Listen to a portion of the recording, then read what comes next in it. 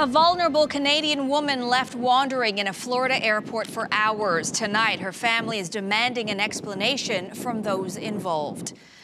Good evening, I'm Zoraida Allman. The woman who lives with special needs had just landed in Orlando to visit relatives. Her family says arrangements had been made to help her, but that didn't happen, leaving her lost and alone at the airport. The question tonight, how could this happen? CTV's Miranda Anthistle has been working on this story tonight and joins us live in the studio. Miranda.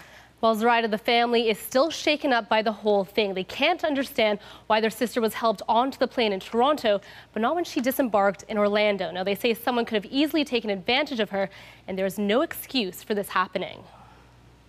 I was like panicking. I didn't know what to do. It was scary. Distressed and alone, 45-year-old Lisa Lusinski wandered around the Orlando airport for hours before being found by police.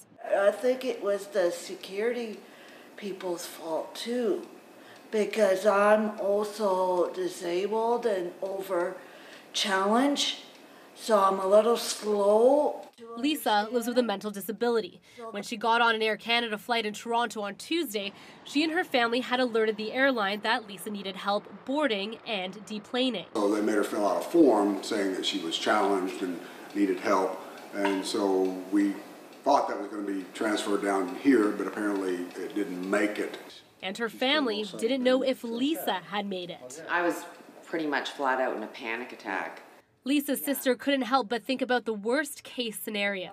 What if somebody started talking to her, offered her a ride, or, you know, she's not even in the airport now? After getting misinformation from airline officials, police got involved, eventually finding a visibly shaken Lisa and reuniting her with her family.